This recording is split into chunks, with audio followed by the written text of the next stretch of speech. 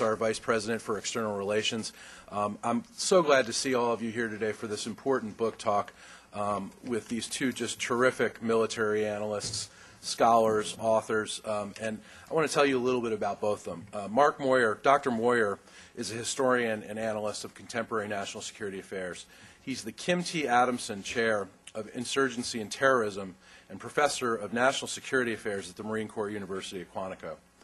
His previous books include Triumph Forsaken, The Vietnam War, 1954 to 1965, and Phoenix and the Birds of Prey, Counterinsurgency and Counterterrorism in Vietnam. Mark's articles have appeared in the New York Times, Wall Street Journal, Washington Post, and other publications. You may have seen his op-eds in the New York Times and the Wall Street Journal in the last couple months about Afghanistan. Mark is a Harvard grad and a Cambridge, and received his PhD from Cambridge. His new book, A Question of Command, which we're going to be discussing today, Counterinsurgency from the Civil War to Iraq, is really a must-read. And judging from the response here, I can see that you guys are all very interested, and we'll get to it in just a bit. Tom Ricks, who's near and dear to our hearts here at CSIS. Tom, as you may know, is one of the great military journalists of all time. He's been with the Washington Post. Before that, he was with the Wall Street Journal for 17 years, and he's been part of two Pulitzer Prize-winning teams, one with the Journal, one with the Washington Post. Of course, Tom wrote his seminal book, the seminal book on Iraq, Fiasco, here at CSIS when he was a writer in residence, and we've always been very grateful for his guidance and his policy expertise. Tom is now at the Center for a New American Security, a fantastic think tank, national security think tank based here in Washington, and he's also a contributing editor to Foreign Policy magazine, where he writes one of the best blogs anywhere. It's called The Best Defense, and I strongly urge that you go to foreignpolicy.com if you haven't to take a look at it. Of course, Tom grew up in New York and Afghanistan and is a graduate of Yale. Question of Command, Counterinsurgency from the Civil War to Iraq. Mark's latest book, A Question of Command, presents a wide-ranging history of counterinsurgency from the Civil War and Reconstruction to Afghanistan and Iraq, making it really one of the most timely books out there today. Through a series of case studies, Mark identifies the 10 critical attributes of counterinsurgency leadership and reveals why these attributes have been much more prevalent in some organizations than others. Mark also explains how the U.S. military and America's allies in Afghanistan and Iraq should revamp their personnel systems in order to elevate more individuals with those kind of attributes. And with that, I'd like to introduce Dr. Mark Moyer, who will deliver some comments. Mark.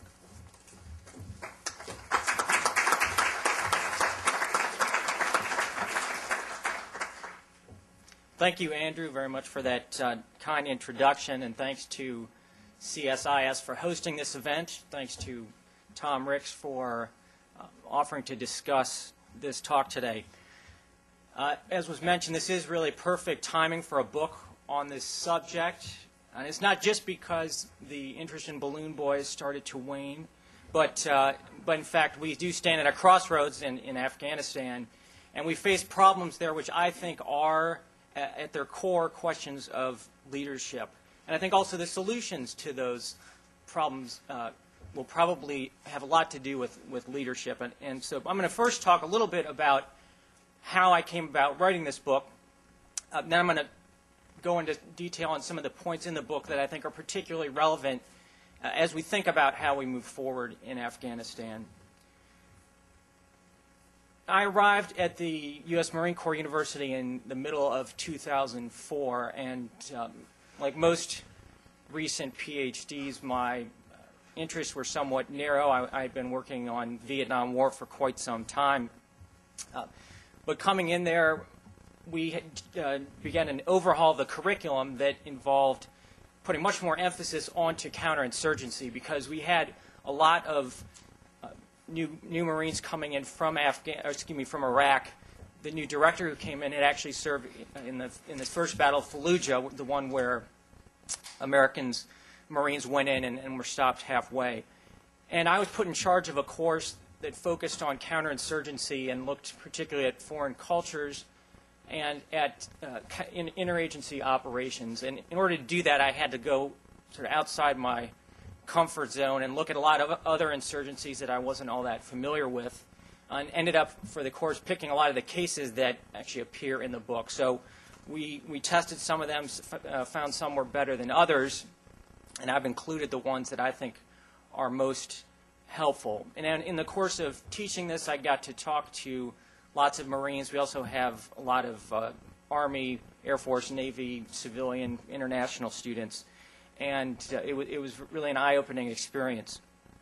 In the course of putting together this course and teaching it, I came to the conclusion that we were not teaching them, in many cases, everything that we ought to be doing. And I had reached a similar conclusion about Vietnam from working on that. But if you look at the literature on the Vietnam War and many of these other wars, a lot of it's more written for academics than for practitioners of counterinsurgency. There's, I think, inordinate emphasis on strategy and abstract theories, and I think a lot of times far too much effort is spent on doing things like defining terms. So I wanted to do something that was really of great use to the practitioner. And the thing that ultimately pushed me into stopping work on Vietnam to do this book was the outbreak in violence in Iraq after the Samara bombings in 2006. And you probably remember seeing the images of dead corpses in Baghdad streets, dozens of them every night, American casualties going way up. So that was what finally inspired me to get cracking on a question of command. The book is largely historical. As I mentioned, I'm a historian, and so there are 9 historical cases, the last 2 being Iraq and Afghanistan up to 2008. And it does draw at the end some general lessons from those various cases, although I point out repeatedly that in counterinsurgency there are very few instruments that will work in all cases. So an important part of the leadership is being able to figure out when you can use those particular methods. The first case I'm going to talk about is the Malayan emergency of 1948 to 1960. And I'm going to start in the middle of that insurgency in October 6th of 1951. So on that date, the British High Commissioner, Sir Henry Gurney, decided to take a trip to Fraser's Hill, which is about 65 miles outside the capital city of Kuala Lumpur. He went in a 4-vehicle convoy, but on the way, 2 of the vehicles had to stop for technical reasons. But they pressed on, and when they came to a turn in the road where they had to almost come to a stop, their vehicles were ambushed by 38 guerrillas. And Gurney's wife stayed in the car. He decided to try to make a run for it and was shot down, shot dead.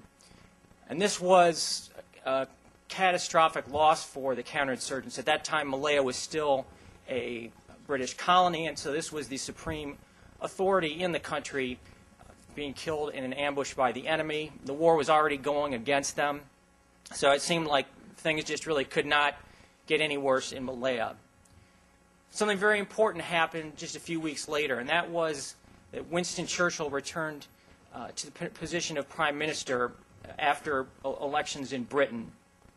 And Churchill, being a man with a keen eye for talent, selected Sir Gerald Templer to go out and take command of the counterinsurgency. And everyone knows that Templer came in within a matter of months, had turned the counterinsurgency around, and by the time he left, 28 months later, the counterinsurgents were on the road to victory. Now, the question of how he did it is much less well understood, and there's a common argument that what he really did was that he codified some best practices, put them into a counterinsurgency manual, and the distribution of this manual helped them figure out how to defeat the enemy. And in fact, you'll see that interpretation in the Army Marine Corps Counterinsurgency Manual, FM 324, and part of the reason that manual was written because of this belief that Templer's manual had been the be-all, end-all in Malaya. But I did some digging into this in the process of working on the book, and I found that interpretation just was not quite correct. Because if you look at their strategy, they used something called the Briggs Plan. The Briggs Plan had actually been in effect since 1950. And the tactics they used, in fact, were not any different. They had in previous years, developed some tactics based heavily on what had been learned in Palestine and Burma and southern Africa. So how was it then that he was able to use strategy and tactics that had failed in the past in order to achieve success in the future? Well, the answer is that he was able to make dramatic improvements in leadership quality down to the local level. And he did at first start at the top. He fired his top subordinate, Vincent Del Tufo, who was described as the Secretary of State for Colonies as a man who has no power of command and gives out no inspiration and is, of course, quite useless as Chief Secretary. Templer toured the countryside. He spent a lot of his time in what we now call battlefield circulation. He went out and questioned officers to see who knew what was going on, and he was not hesitant to fire people on the spot. There was quite a lot of room for opportunity here. Among the people he fired were an officer who he described as an awfully nice fellow but quite gaga, and another whom he called absolutely burnt out and useless, although a nice chap. Templer was a fairly ruthless individual, but I think that's what the situation demanded. He brought in a new team of upper management, and in this he was greatly assisted by Winston Churchill, who promised to let him have the best and the brightest from the British Empire. So he went and looked all across Britain's far-flung possessions for top leaders. And for example, they picked a new commissioner of police who happened to be the police chief in London, who was a fantastic individual. And at lower ranks, he imported British and Australian officers from various places to lead not only British troops but also indigenous forces.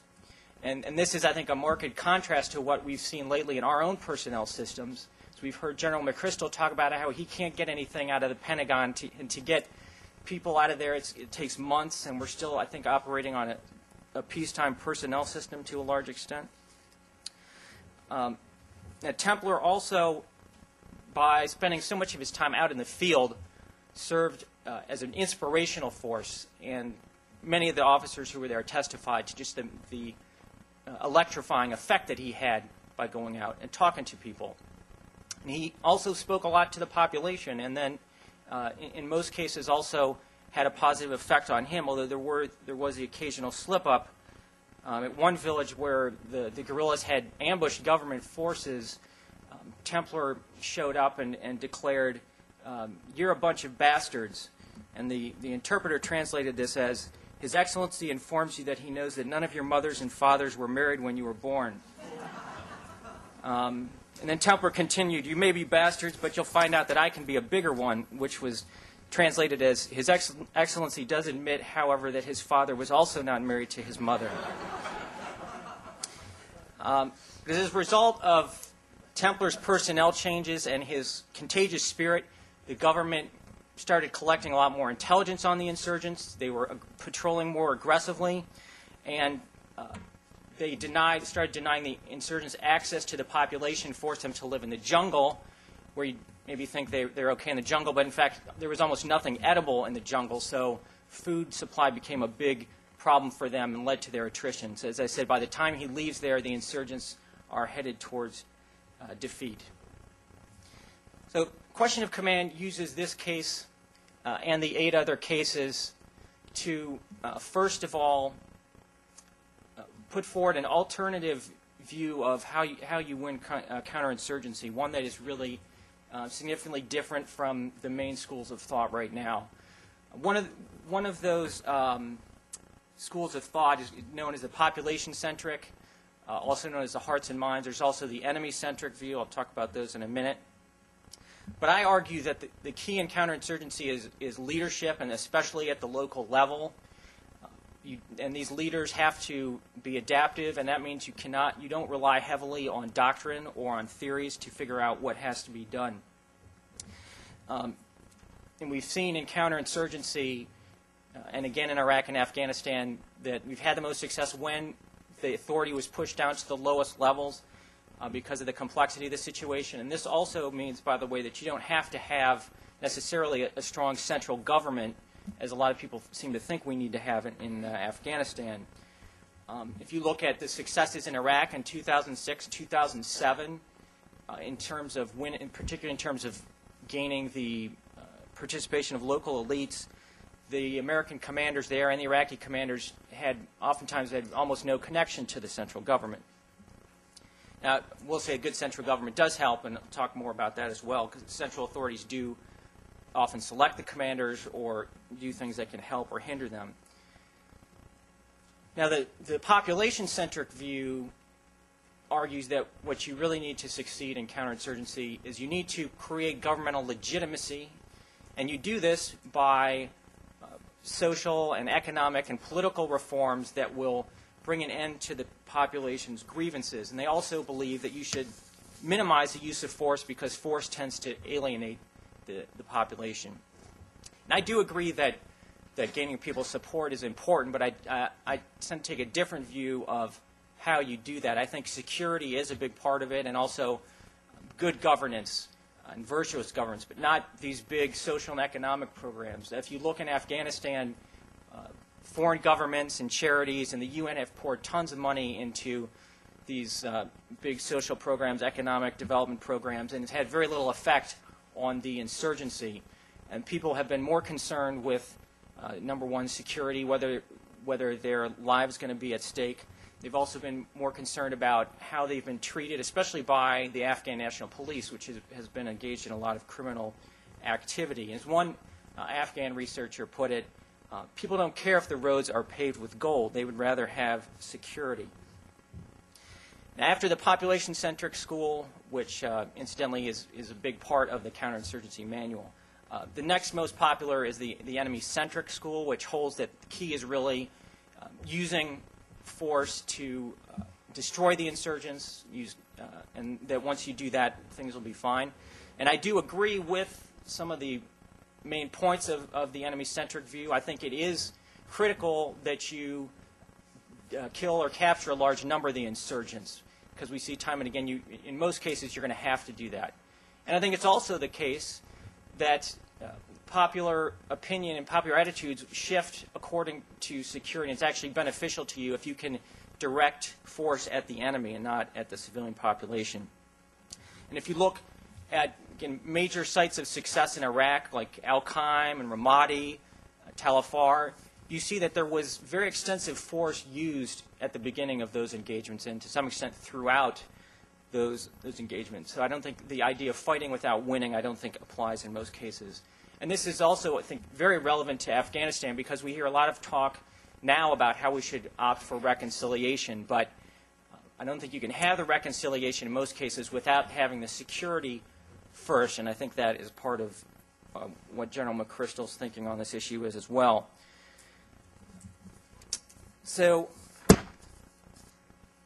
how did I arrive at this leader-centric view? I covered a lot of that in the book. I won't belabor it now because it's less important than some of the other things I'd like to talk about. But if you look at particular conflicts, for example, Malaya, you'll see that as the quality of the leadership goes up and down, the effectiveness in counterinsurgency tends to go up and down, and it has greater impact than anything else on the state of affairs of the war. Not to say that other things aren't significant. Resources, for example, can be very important. But it's a critical variable. And if you also look at individual cases where you had one commander replaced by someone else and you have very different results, usually that's a function of individual leadership.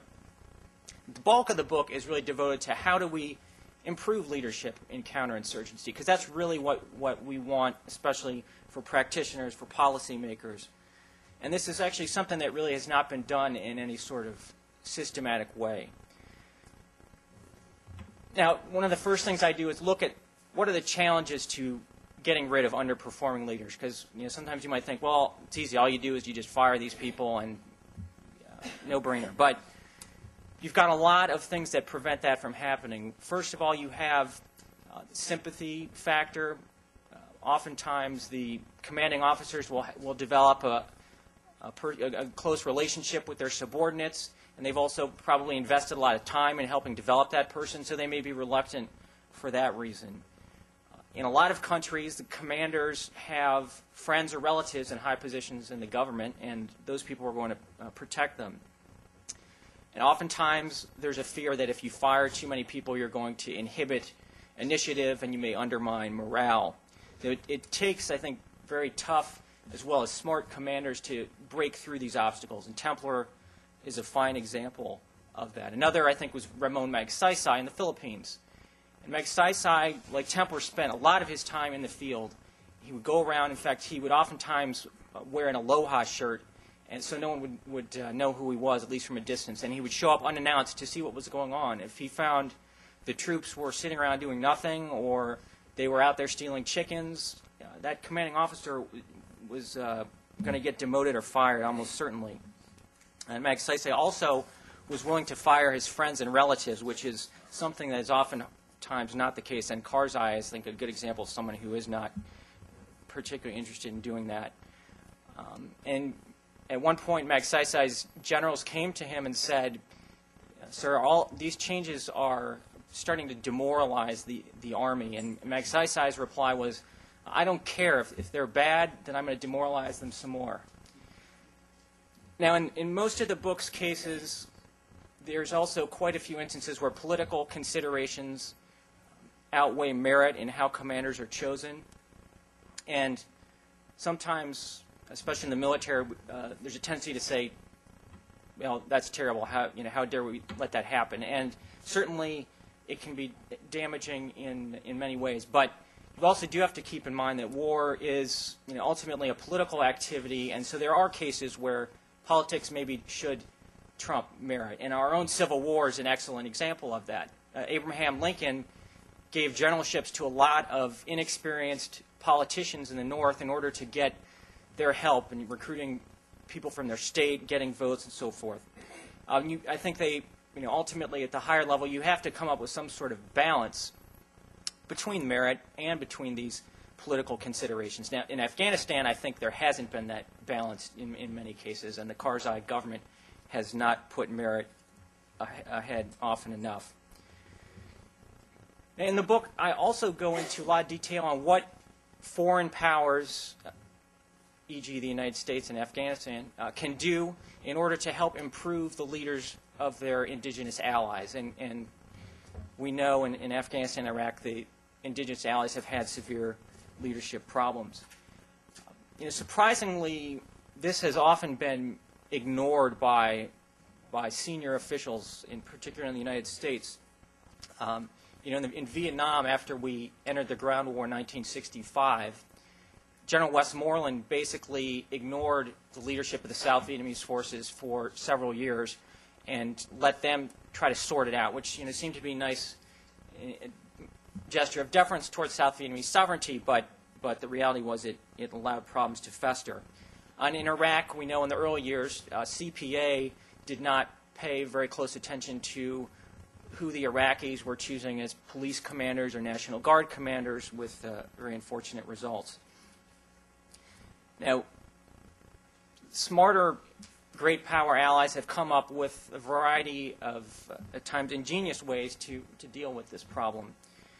And some of them are worth, I think, considering in Afghanistan, although, again, I would emphasize that ultimately the senior decision makers should have the greatest knowledge and need to look at all the different options that have worked in the past and try to come up with ideas about what might work here. And the highest risk and highest reward was the use of covert action to actually replace the chief of state. And this has worked sometimes. In Vietnam, it was actually a catastrophic failure. In 1963, we orchestrated the overthrow of South Vietnam's president, Ngo Dinh Diem. And turns out he was actually better than a lot of people thought, and the people after him were a lot worse. And the war really went downhill drastically after that. And we saw also lots of people being purged from the government because they were seen as having been loyal to Diem. A milder form of action that's been used was used in El Salvador, where we funneled money into the political campaign of one of the presidential candidates, Jose Napoleon Duarte. And that money allowed him to overtake his main rival in the poll and ultimately proved to be a blessing for the counterinsurgency. And we got a more recent example, which has been disclosed, and people like Tom Ricks have talked about it, but I think a lot of people don't remember this. But in 2006, the United States, through pressure and various means, orchestrated the removal of Iraq's first democratically chosen prime minister, Ibrahim el-Jafari. I should hasten to add that he, I think, fully deserved to be kicked out. He was known for filling his government with these Shiite militia leaders, the ones who created these secret prisons and were out there killing all sorts of people for sectarian reasons. And we also know that during one critical meeting where lots of things had to be decided, he decided to spend 3 hours talking about whether tomato paste should be introduced as part of the rations for Ramadan. But that was actually, I think, a good use of our diplomatic leverage. Another thing that's often worked well is promising additional aid. And this tends to work better than the threat of withdrawing aid because it's seen as a lesser infringement on sovereignty, but it has worked very well. In the Huck Rebellion, we used the promise of extra aid to get them to change their Secretary of National Defense. And the person we got installed was Ramon Magsaysay, who turned the war around almost single-handedly, and a huge success. We may need to think about other uses of aid in this way in Afghanistan. For example, if we want to try to get some sort of power sharing between Karzai and Abdullah, think also to influence who becomes part of the cabinet. Again, the Secretary of, in this case, the Defense Minister or the Interior Minister can be crucial. We've got two good people in those positions in Afghanistan right now. And Karzai did promise to give away some of the cabinet positions during the election to buy people's favor. So that's going to be a huge issue going forward.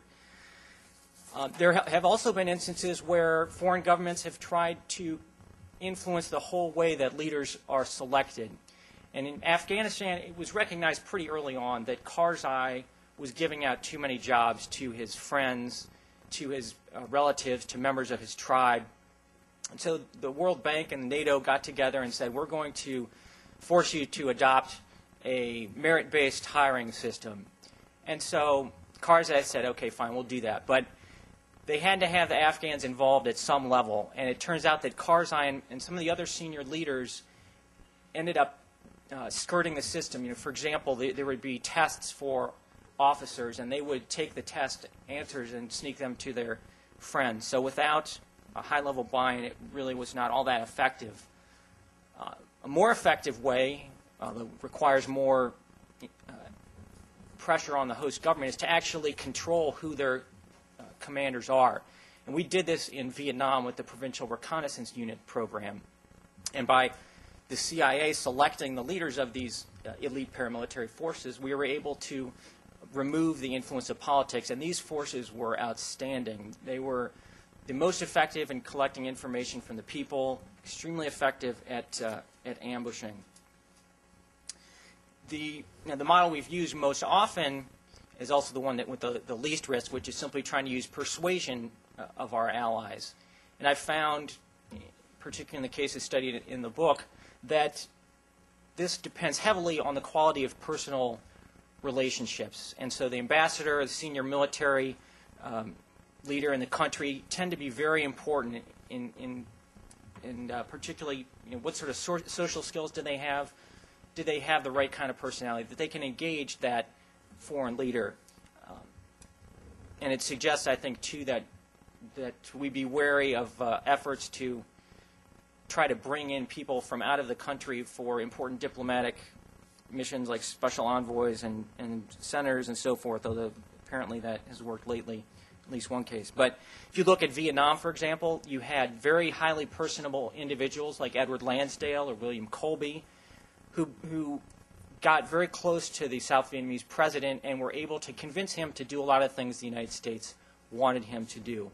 On the other end, you had some who were standoffish, who didn't have social skills, some of whom were actually rude to the South Vietnamese president, and in those cases, sometimes the South Vietnamese president would actually do the opposite of what we wanted just because he was so offended.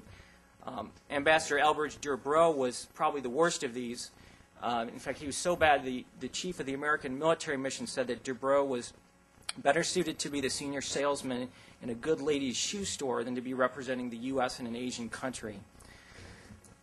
Now, when you don't have a cadre of experienced leaders to draw on, and you want to build forces quickly, which is what we face now in Afghanistan, you do want to spend a lot of time on developing leaders.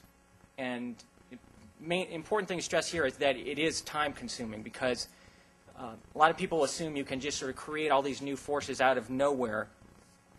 And what you can do is you can train and equip these forces, you can give them weapons and uniforms, but you can't create the leaders you need in that short time frame.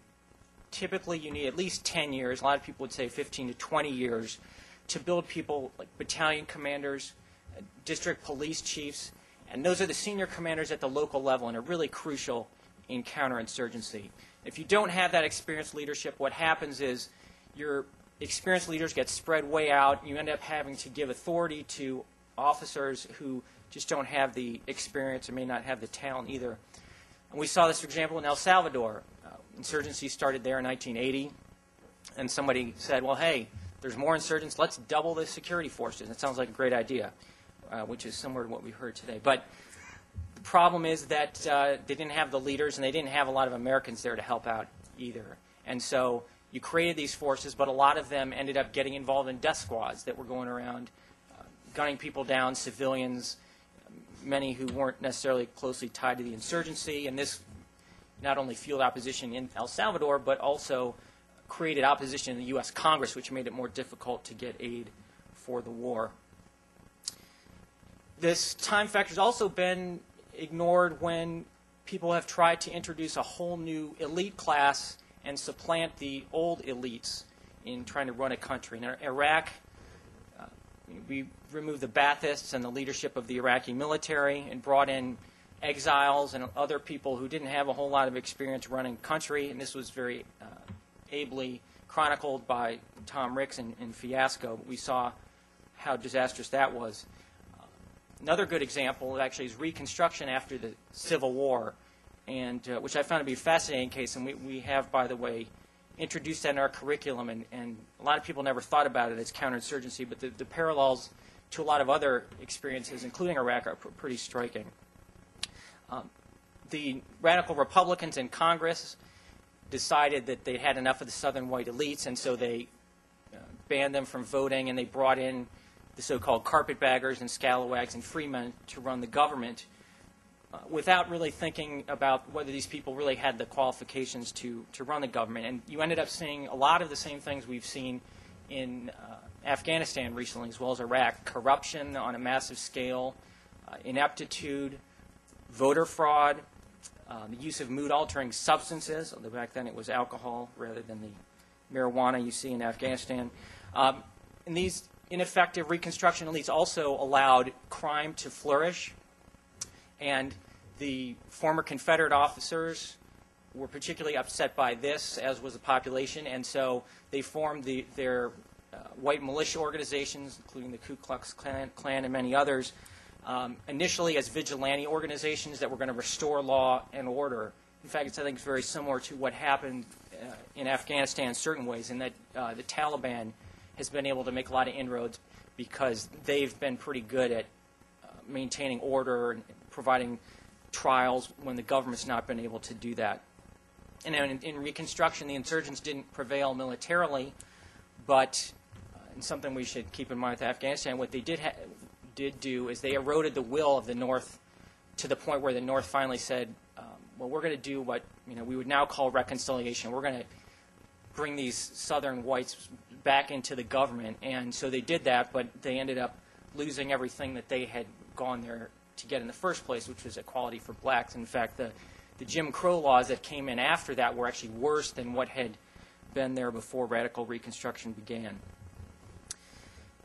Now, given the size of Afghanistan's security forces today and the plans that we have for expanding them, there is a definite leadership void that we need to try to find a way to fill somehow so that they're not out there terrorizing people or getting involved in drug activity and so forth. Now, the U.S. government seems to have ruled out the possibility that we will use American officers in command of those units, but there have been many instances where Americans have become essentially the de facto leaders of those troops, whether they're advisors attached to them or they may be a so-called partnering arrangement, but because the Afghan commander is inexperienced or inept, the American essentially calls the shots. There are other cases where the Afghans do have some decent leaders, but nonetheless you need to have Americans there to do certain things, technical things the Afghans maybe can't do. It also is very beneficial to have a lot of heavily armed Americans there because that makes the Afghans more comfortable to go out and get things done. And the Americans are there to keep an eye on the Afghans and see that they're going out and patrolling like they say they are, and that they're not going up setting up these roadside checkpoints where they shake people down. And I think this need for American forces to bolster the Afghan forces is really the most compelling argument we have as to why there ought to be more Americans in Afghanistan. And lastly, I'm going to talk about the U.S. side of the equation. And the U.S. Army and the Marine Corps don't suffer from the gross leadership problems I've described in places like Afghanistan or Iraq. But they still do have some significant problems, which I address in particular in the latter part of the book. I think the Army and Marine Corps have been too tolerant of poor leadership in Iraq and Afghanistan. And in order to get some hard data for the book, I did a survey of American officers who had served in Iraq or Afghanistan, and this is published in the last part of the book.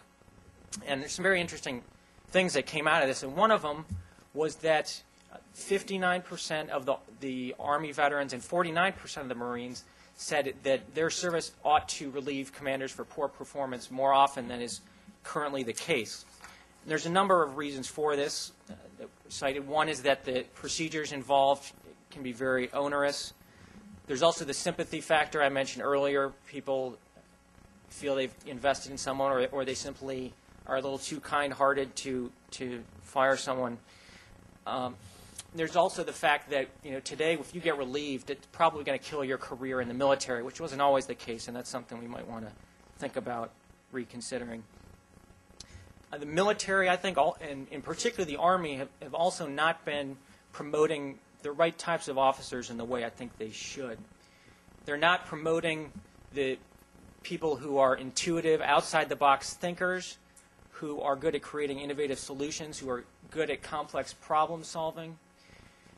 And I think that in this respect, they could learn some things from the business world. I worked in the business world for a few years, and I was struck by the fact that a lot of the more effective companies spend a lot of time trying to match personalities to tasks. They used personality tests like Myers-Briggs and many knockoffs of that, to try to find the person who's got the sales personality, get them to sales, the person who's got the engineering mentality, get them into engineering, and so on. The U.S. military does administer these tests, and we talk about them a lot at the school. In fact, that's how I got interested in this at first, because actually at first when I heard about these tests, I thought it was a bunch of baloney. But actually, I think it is a very useful way of managing personnel. The military, I think, particularly needs this because the military's tests show that the military is dominated by a certain group of personalities, which in the Myers-Briggs term are known as sensing judging. And these are people who rely mainly on the five senses to tell them about the world. They like details. They like a lot of facts and structure. They like doing things with standing operating procedures. If you think of Danny Glover in Lethal Weapon or any of the other police chiefs who are insisting that things be done by the book, that's the kind of person we're talking about. And they also tend to like 200-slide PowerPoint presentations, and they like to haggle over the font size and the color. You will see there's been more research done on this in the business world, so I do rely on a fair amount of that, and I think it's very interesting. The organizations that are dominated by these sensing, judging individuals tend to rely on standardization. They like to use plans that are based on past experience.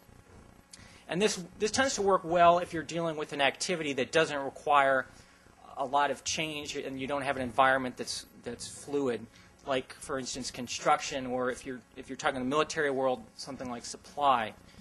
It does not work so well when you've got organizations that are in a changing environment, have to deal with ambiguity. Computer software in the civilian world is a good example, and I think counterinsurgency is the prime example in the military world.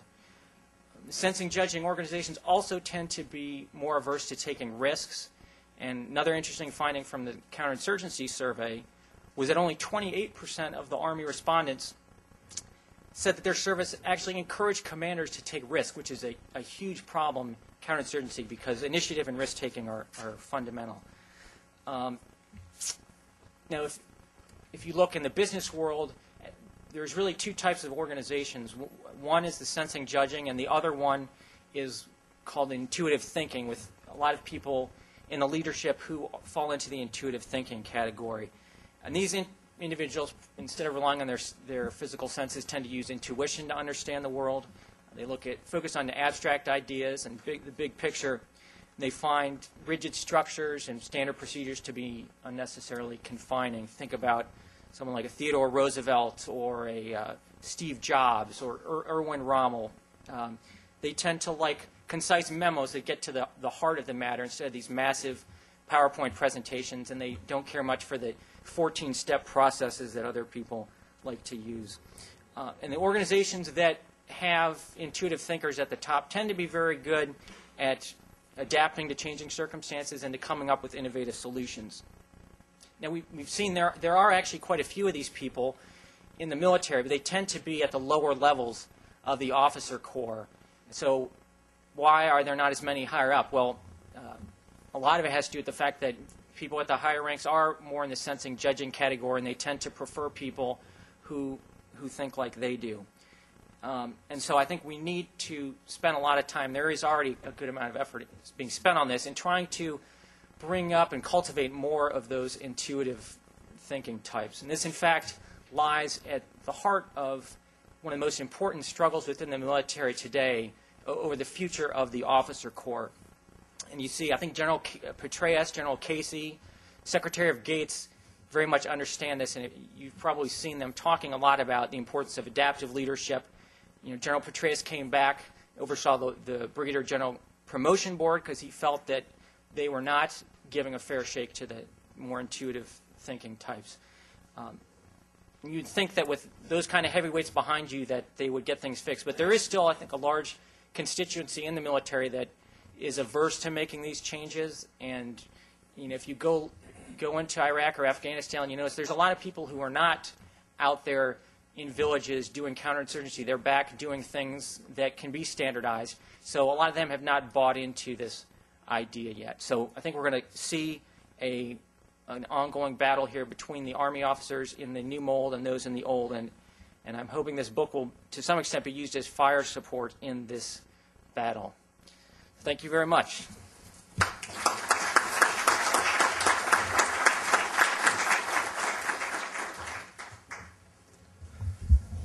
Okay, can you all hear me in the cheap seats?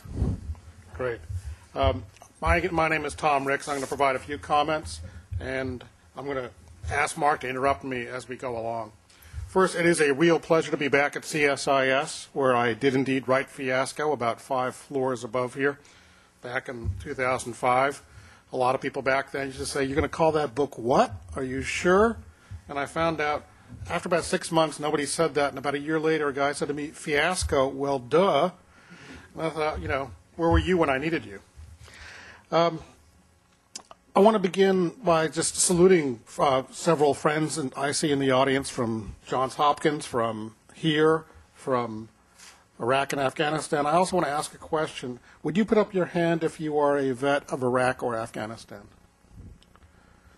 Would you also put up your hand? Keep those hands up, please. Put up your hand if you are a vet of Vietnam or El Salvador. Okay. I just want to say thank you all very much for your service.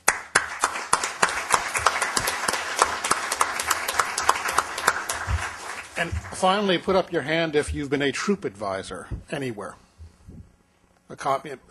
What about Oregon Province back there, Kyle? Okay, good. Just want to keep the interns honest here. Okay. I agree with about 90% of what Mark said, but being a cranky sort, I'm going to focus on the 10% with which I don't agree, which is why you should feel free to interrupt as we go along. Absolutely, leadership is necessary in counterinsurgency, as it is in all forms of military operations. And I agree, leadership is even more necessary. Good, charismatic leadership is even more necessary in counterinsurgency. I saw this in Iraq. I think the great achievement of General Petraeus in Iraq was not counterinsurgency theory. Basically, that was hashed over stuff from the French and the British. What Petraeus' achievement was pushing it down through many echelons of command, through this sort of thing like battlefield circulation, through going out and talking. I ran into battalion and brigade commanders with whom Petraeus or Odierno or both had spent entire days sitting and talking, skipping the division, skipping the corps, down to battalion and brigade. I ran into platoon leaders who were quoting General Petraeus' letters to the troops. I ran one day at LZ Jefferson into a private reading David Galula, the French counterinsurgency theorist. This was a radical change. For the first time in the entire Iraq War, which we've been fighting for about 4 years, everybody was on the same sheet of music. There was a common purpose, a common understanding of common goals. A radical change in the way the military operated there. And it came, I think, primarily from the energy and willpower of Petraeus. So yes, leadership counts. Another contrary example of this is in Afghanistan, where General McKiernan, I think, thought he was doing counterinsurgency. He was saying all the right words. He was issuing the right orders. They were talking about protecting the population. But Snuffy out in the field, or what they call Joes today, wasn't buying it. And nobody was saying, Joe, you don't get a vote here. You're going to do it, counterinsurgency. What you found in the field was enemy-centric operations, a real gap between what Bagram thought and what Hellman did. And that's an example of leadership not working. Leadership is necessary. Charismatic leadership is great, but I would say it is hardly sufficient. I have seen charismatic leadership without strategy. It is disastrous. You do not want to go there. Charismatic leadership without strategy or theory leads troops off a cliff. You have to have a strategy. Charismatic leadership without a strategy is a Ferrari without a steering wheel. And that's what we had driving around a lot of places in Iraq for the first 4 years of the war. A Ferrari without a steering wheel winds up in one place, in the ditch. Can I interject here? Absolutely. Yeah, there are, I didn't get into this in the front. Oh, we good now? Okay. At the beginning of the book, I lay out what I think are 10 important attributes of counterinsurgency leaders, and one of them is charisma. But I think there are a lot of others, and you don't have to have all those. And one of the other points I do make in the book is that you can be a very good conventional leader and be poor at counterinsurgency. And I think some of the individuals you're referring to would probably fit that mold. They may be charismatic. Someone like George S. Patton, very charismatic, effective in conventional warfare. Would he have been good in counterinsurgency? I'm not so sure. And I do think you do have to have some sort of basic strategy, but without the having the battalion commanders there who can do it, you're not going to be able to turn that strategy into success. And I know, and some of the stuff you've covered, I mean, even when Petraeus was there, the battalion commanders were, in many cases, come up with their own way to try to bring over elites from the other side. A lot of it, and Petraeus himself very much emphasized the decentralized model. Mark, you ignorant slut. That dates me. That takes you back to Saturday Night Live 30 years ago.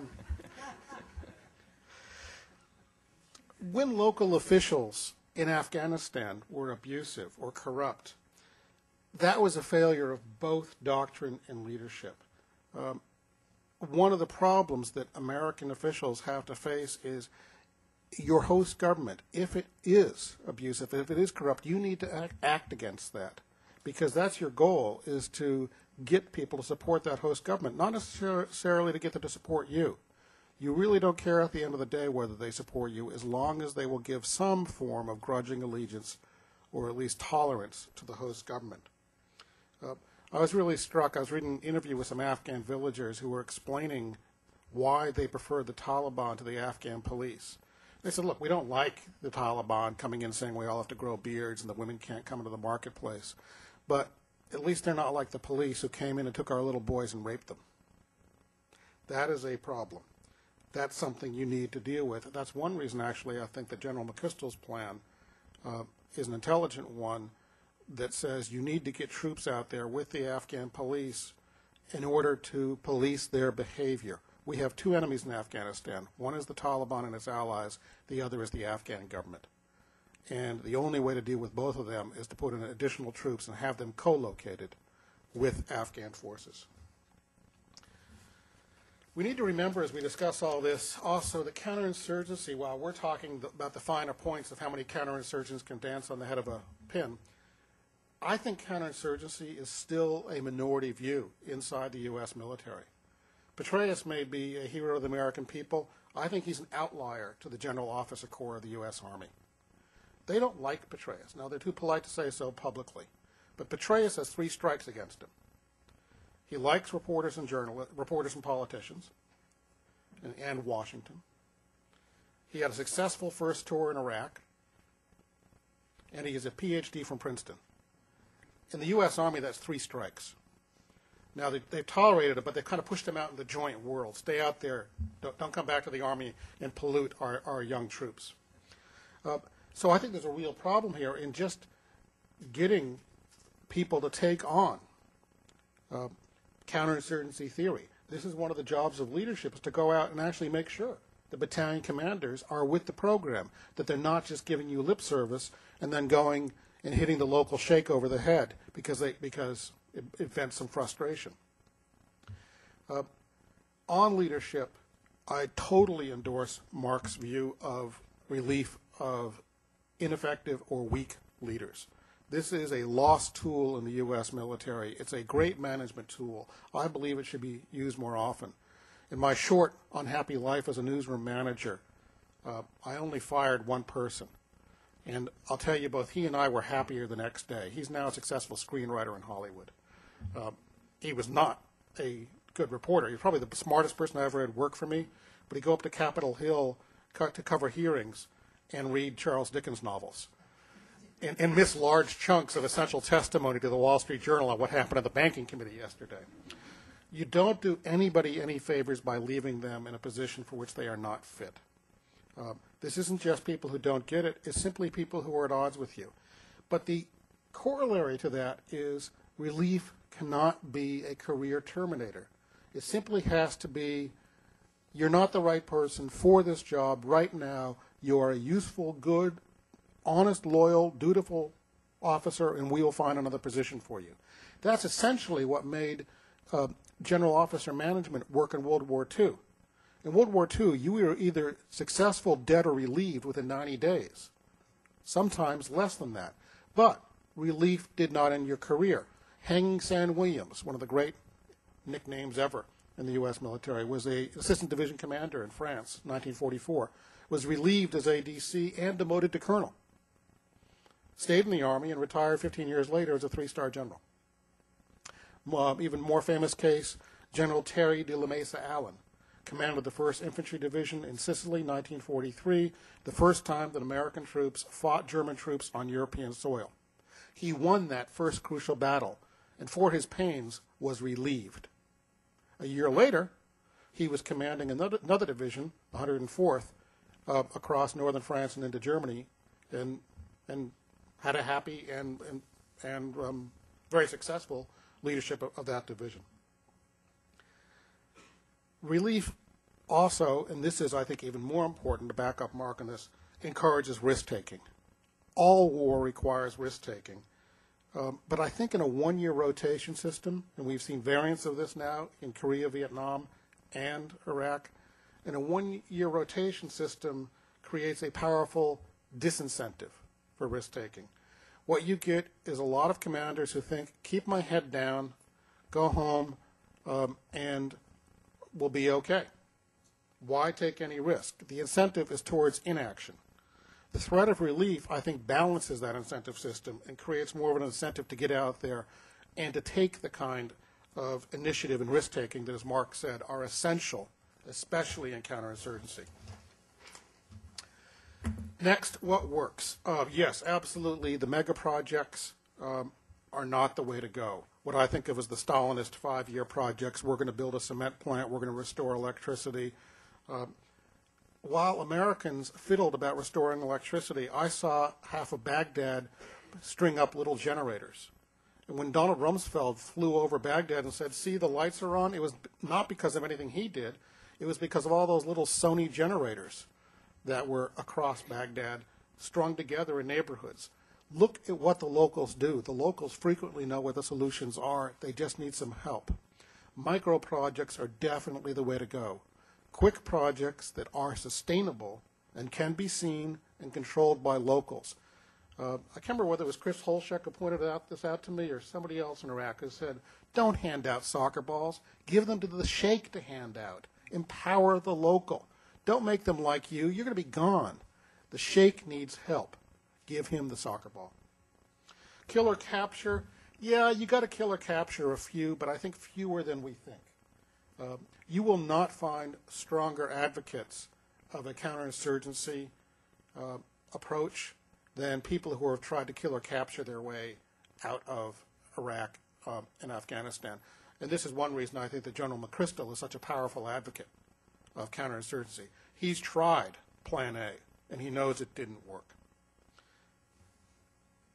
Okay, well, yeah, I do agree with that. And my point, as I mentioned, there is the enemy-centric view, which really focuses on the enemy, and I think they're partially correct in that there are some who would go overboard and say we don't really need to focus on the enemy at all. In fact, there's some language in the counterinsurgency manual that says that, but you do have to do some of that. I think General Petraeus would certainly tell you.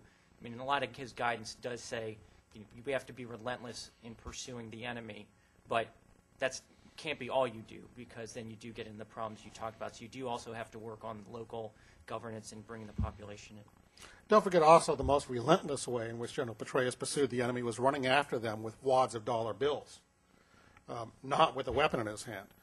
The key fact in ending the Sunni insurgency in Iraq, or at least achieving a ceasefire, to be more precise, was General Petraeus agreed to pay $30 million a month to put 100,000 Sunni insurgents on the payroll. They were not disarmed. They were not demobilized. They remained with their weapons in their units, controlling areas. So it was a very generous ceasefire. Not a bad deal. $30 million bucks. That's what George Steinbrenner pays for a mediocre second baseman. $30 million bucks bought at least a long-term ceasefire. Now, how long it lasts, we don't know. There's a lot of smart people who think Iraq is still going to have a pretty good civil war down the road. Finally, something Mark's book also speaks to that I think is quite crucial is the problem of counterinsurgency in foreign countries. And yes, this is a big, big hole in the current American counterinsurgency doctrine that the manual 3-24 does not speak to at all. This is a problem in American counterinsurgency theory. We borrowed lock, stock, and barrel, French and British theory. French and British theory comes from their colonial experiences. Why is that important? Because they were fighting to stay in those colonies. Americans are fighting to leave the places we're in. So we have a very different outcome in mind. So the host government is not something we own to which we can appoint Sir Gerald or the London police chief. It's something we're trying to set up so we can get out of there. It's a whole different set of problems, especially, and this is something I'm just trying to think my way through now, when the host government's interest diverge from us. Exhibit A, Diem in South Vietnam. Exhibit B, Maliki in Iraq. Exhibit C, Karzai in Afghanistan. I think there comes a point in every counterinsurgency in which you at all are successful that the host government must divorce you, must try to stand on its own 2 feet, must effectively become anti-American in some form. That takes care of my comments, and I really appreciate the opportunity to comment. I think this is a really thoughtful, insightful book that all of you need to go buy back there at the end of this thing. Okay, I'd like to open it up. We have time for just a couple questions for Mark and for Tom. And as Tom pointed out, please do visit the back table. We have copies of this fantastic book. And as many of you can tell, Tom is a legendary Red Sox fan. Right here. We have microphones coming around. Thank you. Masood Aziz from Afghanistan. Thank you for the presentation. Very interesting. I think that obviously you're pointing out the leadership as being an important aspect of, I think, of command and control structure that the Army is. To me, that would be an obvious factor that's an important thing, but you're also saying it's important in counterinsurgency. I'm not sure if by doing that, you're leaving aside a number of other extremely important aspects of counterinsurgency that needs to be developed. That is, counterinsurgency in terms of its relationship to governance, in terms of its relationship to actually development, but also developing aspects of understanding, being adaptive to the local environment, understanding culture, history, habits, and in case of Afghanistan, the extreme complex dynamics of tribes.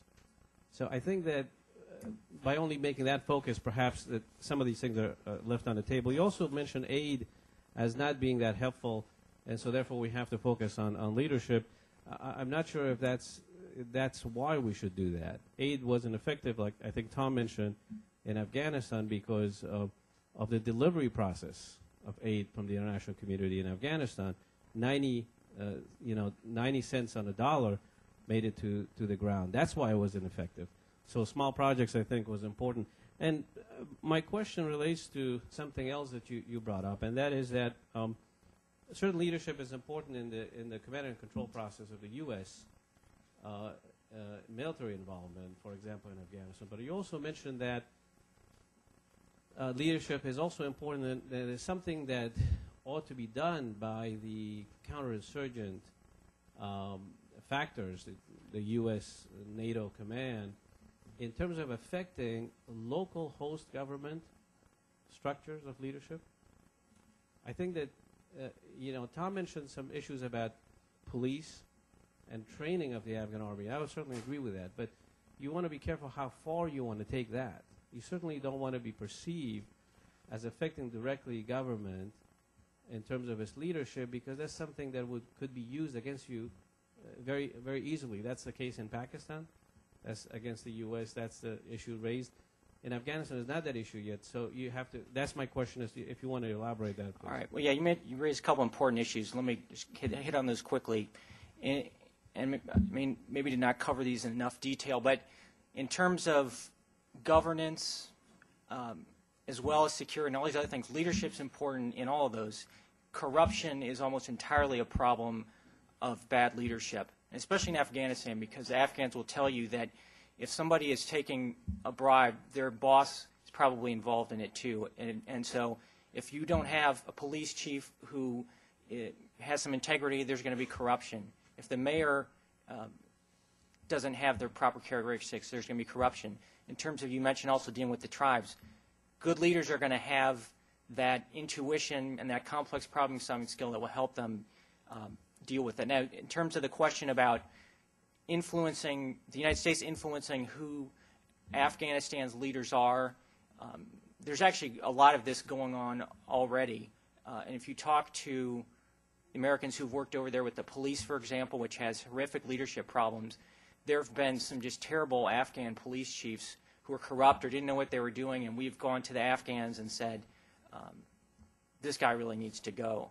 And now, we haven't always twisted their arm. And fortunately, one of the really good things that's happened lately in Afghanistan is they've got a new interior minister, came in last year, Atmar, who's been very cooperative with us. And so in most cases, actually, when he's involved, we'll go to him and say, so-and-so's corrupt, so-and-so is allowing his troops to rape young boys. He will get them out of there. Now, there's still exceptions. If somebody's a relative of Karzai, then things become problematic. And there is, again, we like to think that we're going to defer to the host nation's judgment. But, sometimes we've got to have a role. And the same thing goes, too, with in Iraq early on. We said, well, we're going to let the Afghans do it. Everyone cites T.E. Lawrence that you've got to let the natives population do it themselves. Well, sometimes that just doesn't work, and sometimes the Americans have to get more involved. Question over here.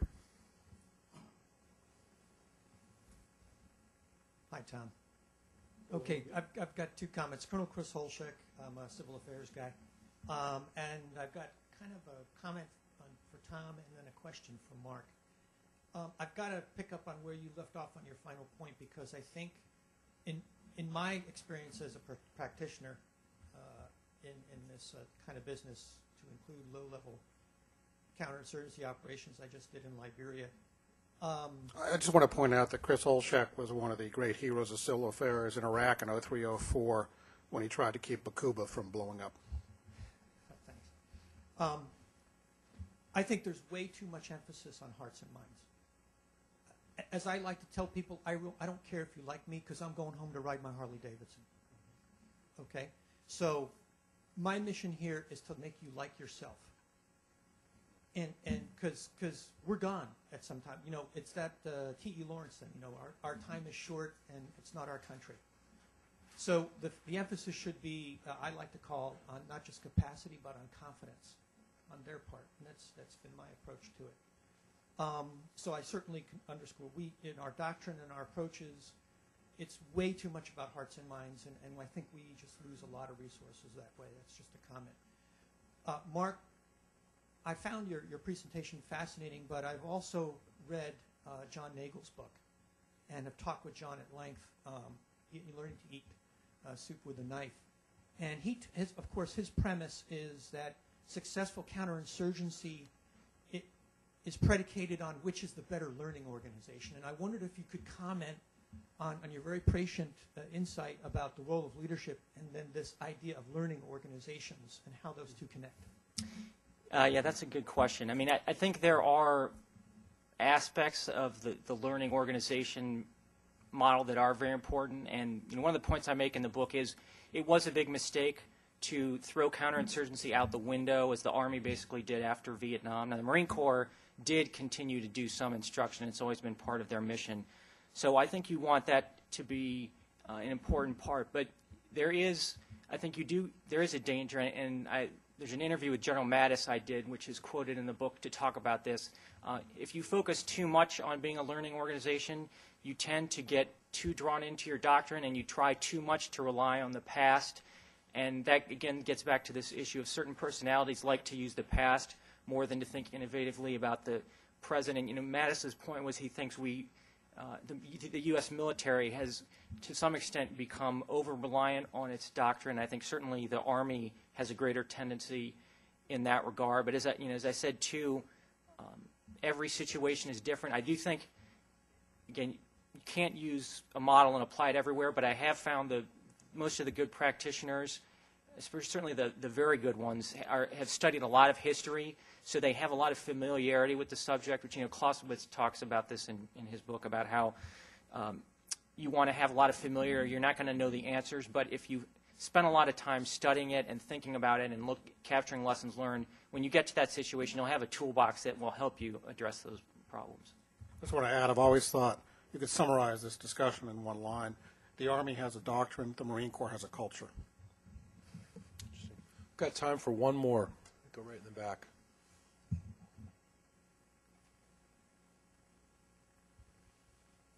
Mark Viola. I was wondering, could you comment on intelligence, the value of intelligence, the expanding role of intelligence? And I'm not talking about targeting.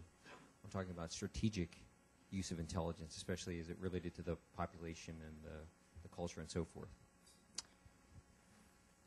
Most of what I cover in the book is in terms of intelligence, is the human intelligence, and I think really the most important intelligence in counterinsurgency is at that human level, at that local level, and getting the villagers to tell you where the insurgents are, who they are, which again comes back to leadership. My first book on the Phoenix program in Vietnam had a great deal about that, and you know, that's part of how I got into this. Was I was talking to all these intelligence officers who worked in Vietnam, and they said, you know, so which areas were you getting more intelligence? Where did you have the cooperation supporting you or helping you more? And it was always came back to a question of who was the South Vietnamese district chief or police chief or what have you. So I think it's critical there. I mean, in terms of the largest strategic intelligence, are you talking about in terms of sort of understanding culture or in a country, or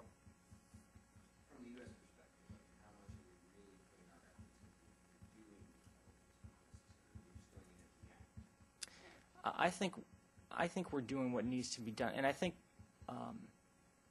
as I mentioned, battlefield circulation of commanders is a big part of this, because if you have someone like a General McChrystal who's going out and talking to the people in the field, he tends to learn more that way than if he sits back in his headquarters, like General Sanchez did, for example, in Iraq. I mean, certainly there's a lot of other intel stuff out there that we don't know about, but I think if you're looking at the intelligence that's going to be used to make the decision on whether to commit more troops, I think we've probably got a pretty good handle of it at the higher levels, because of the fact that we've got commanders there who are, spent the time to go out and hear from the horse's mouth what's going on in these districts. So that's what I would say. Any comments on that? Okay. I want to give great thanks to Mark Moyer and Tom Ricks for this terrific discussion. Again, we do have books in the back, and thanks again for your remarks, and thanks to all of you for coming today. Appreciate it.